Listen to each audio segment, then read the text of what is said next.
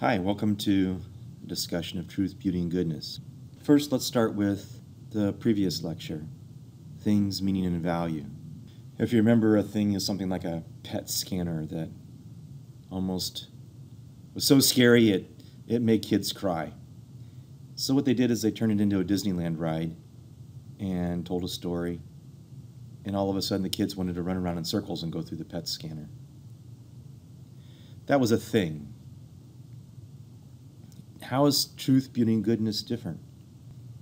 In things, meaning, and value, your starting point is thinking about what other people want. Contagious desire. What would sell instantly? How do I turn everything into a party? How do I get other people to do the dirty work?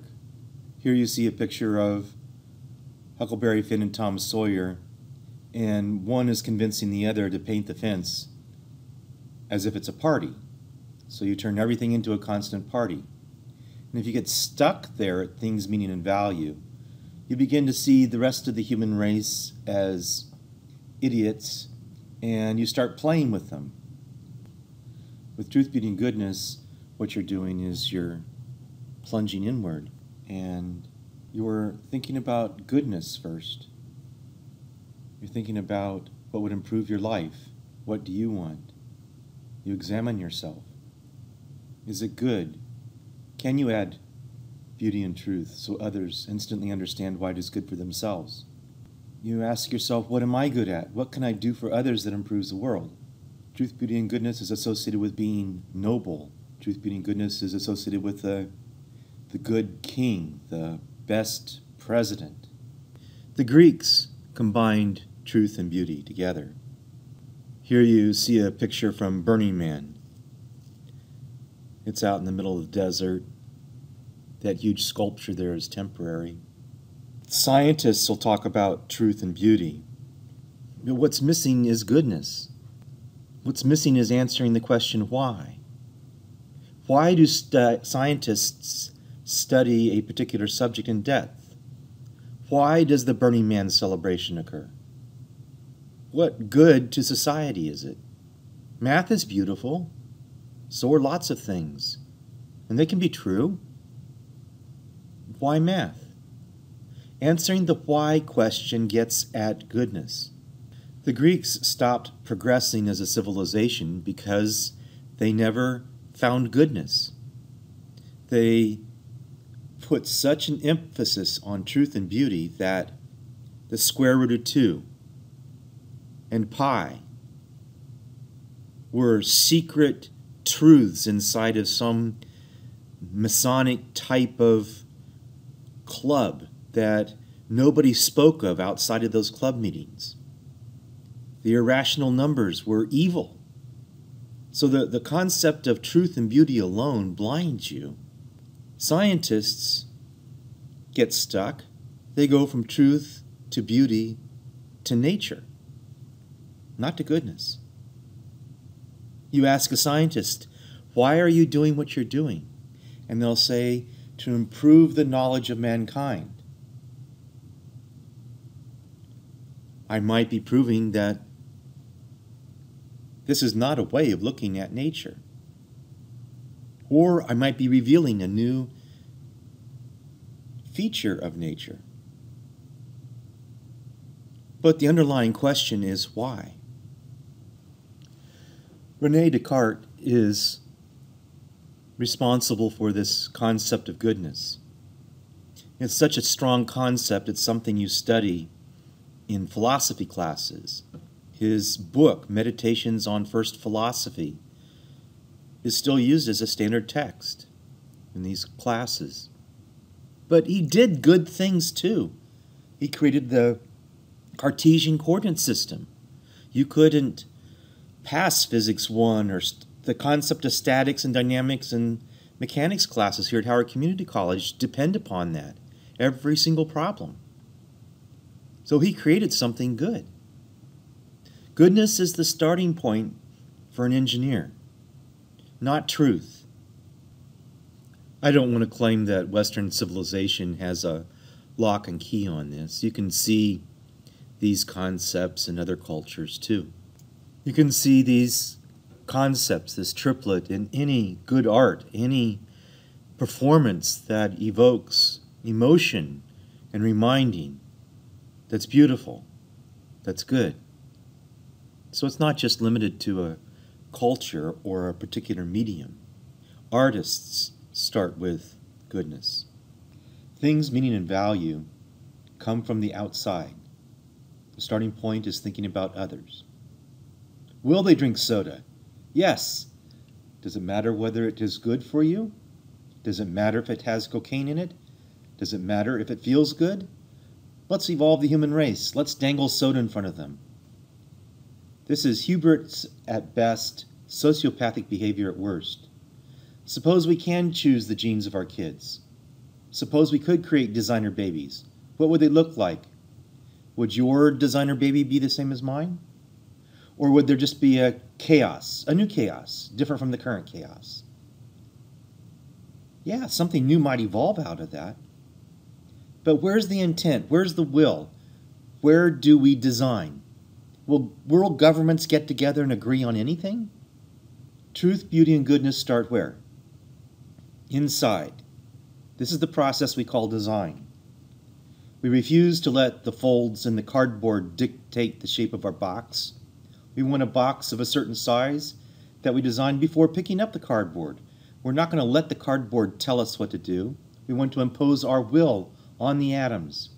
Our motivation is internal. We're not trying to impose our will on the human species. We are trying to improve the human species through little tiny things that we design. What they add up to, what emerges from the chaos they create, is not our responsibility. Science has proved that light travels all paths, through and around objects. Our universe is the sum of all other possible universes. We can only help explore all paths through the chaos. Design is intentional. Things evolve. Design, truth, beauty, and goodness, is not hubris. We can only add possibility. We don't know what the sum may be, and neither does anyone else. Here is where engineering diverges from science. Science digs at truth. Engineering digs at goodness.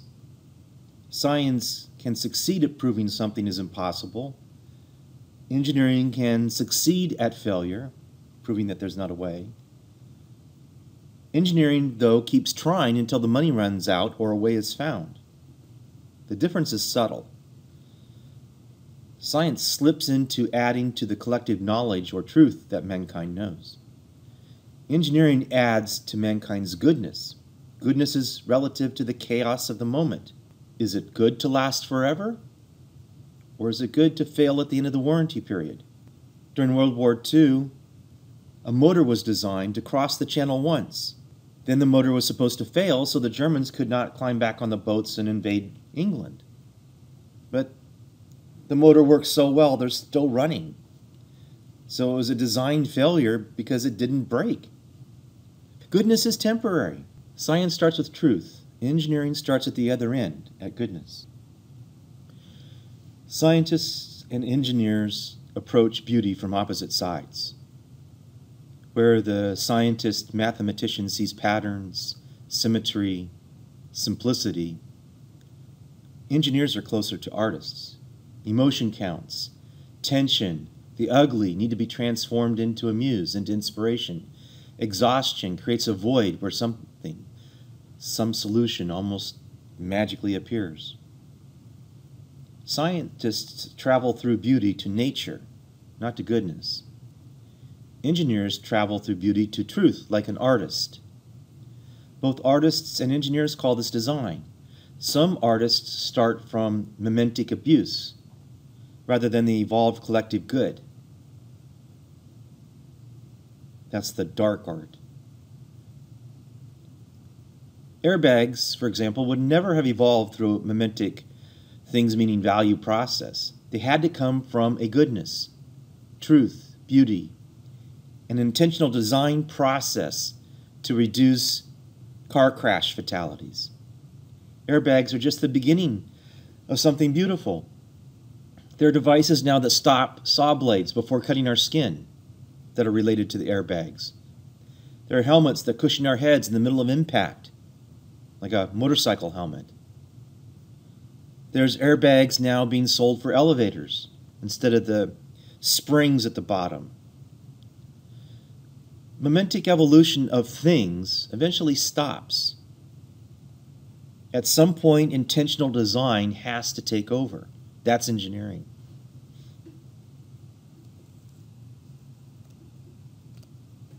So what is truth? Evolution implies that some truth can be temporary. We know from Kurt Gödel's work that there's always more truth. There's always more engineering. There's always more art possible. There may be absolute truth, but we cannot know for sure. History is a kind of absolute truth that we create ourselves. We don't know if there is an absolute pre-existing truth that we can only uncover. We know that relative truth exists. So, what do engineers know of truth? Only that there's always more of it, in all variety of forms. This is why all projects have this open-ended flavor to them. It's why artists can fiddle with their art forever. So as an engineer, put goodness first. Be positive. Start with keep it simple. Start kludgy, making it out of cardboard. Chop tasks into small 1,000 individual steps. Reduce everything to the absurd just to see what the extremes are. Persist, exhaust yourself, expect miracles. Pronounce goodness, beauty, and truth with one word: design. If you look at this picture here, this is a jetty, that's a jetty, that's a jetty. There was a storm. The Mississippi River became so shallow, ships could not get into it. The Army Corps of Engineers was going to make a huge project and build a canal through the Delta, the Mississippi Delta. But this engineer called Eads proposed just building some jetties like these that would force the river to dig its own channel. Eads managed to convince the entire United States government, and they implemented it, and it worked. That's an example of persistence. Stick with what you're doing, despite all the odds. There are 3 things to take away from this lecture on truth, beauty, and goodness. One is, whatever you do as an engineer, it's going to sell if everyone that's a potential customer can see the truth, beauty, and goodness in it. Now, they might describe it as function, repair, lifespan, how to use, how to store, maybe even how to repurpose it as a tool. They're not going to use the words truth, beauty, and goodness. The second point about truth, beauty, and goodness is that it sells a design process. It's actually goodness, beauty, and truth. But it leads to talking more about goodness and beauty in terms of form and function, another concept out of the Greeks. So that'll be the last inspirational kind of lecture that we're going to have. But it also sells a design process. And probably the most impressive design process for engineers that exists is called CDIO. It came out of MIT's aerospace department. Aerospace is where you have the largest groups of engineers working together on a single project, like a rocket, spacecraft, or an airplane. So look forward to those next 2 lectures.